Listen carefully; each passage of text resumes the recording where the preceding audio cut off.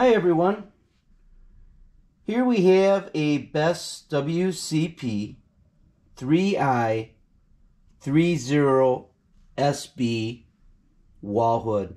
And what I'm going to show today is, how to get at the main components for changing. We're going to look at how to change the lights, how to change the switch assembly, and all main components.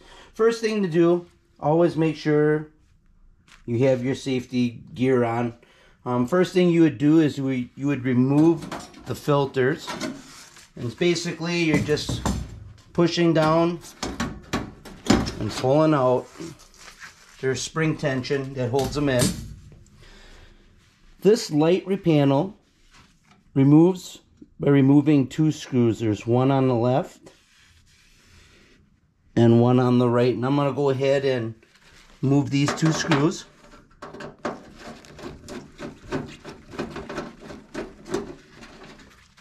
That's one.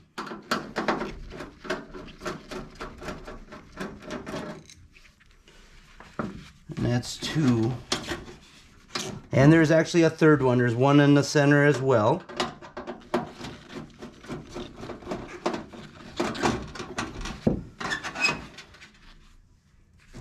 So 3 screws, light panel comes down. Here are your light assemblies. These are just pulled. And there you can get at the light assemblies. Light assemblies, they're actually like a push tab. Just push them in, they'll pop right out for you. So I'm going to go ahead and set that light panel on the side. All right. As far as the switch assembly is located right here in the nose of the hood. What I'm going to do, I'm going to remove this panel here. There's a few screws. There's a screw here, a screw here. There's also a screw in the center, and there's one on each side, and I'm going to go ahead and get these removed here.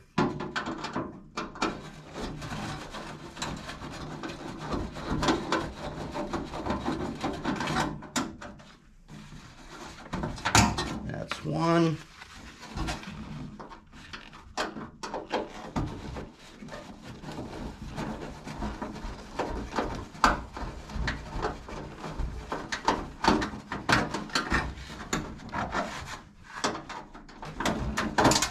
That's two.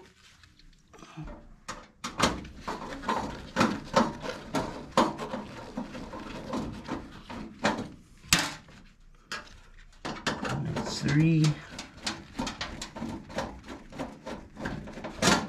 And that's 4. And there'll be one more in the center here.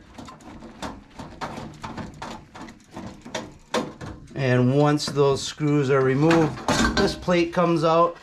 So here you have access to the transformer, to just a screw on each side.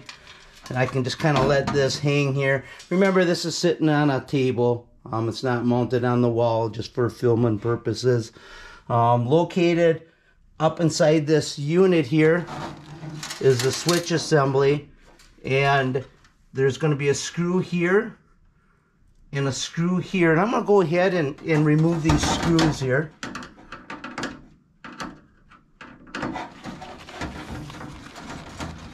Everything is plug and play.